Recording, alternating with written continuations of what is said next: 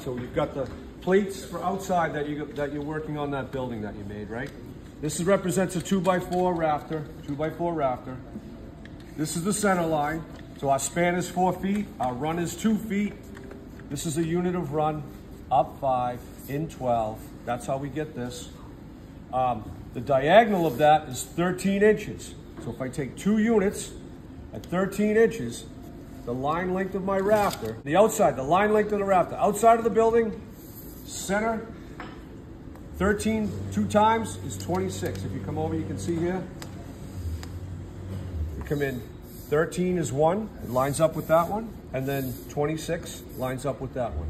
And however many units you're going in, you just keep doing that, and that gives you the length of your rafter. All right, and notice it's elevated off this. If I said here 5, up 5, in 12 to the top of the rafter, reading the same line, it gives me this angle for our fascia cut. Does that make sense? You see what I've done? I've taken this tool, 5 and 12, slide it down to the rafter, 5 and 12. If I want to read the inside of the square, I would have to put it out here like this, 5 and 12, and that gives us that line.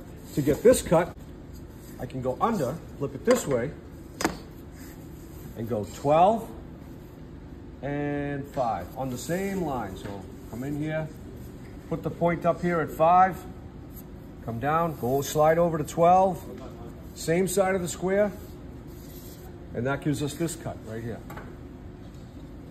So that's what you guys are going to attempt to do now, is to cut, lay out and cut 4 of these, and we'll bring it out and see if we can put it on the building. All right, there we go. Nice job, guys.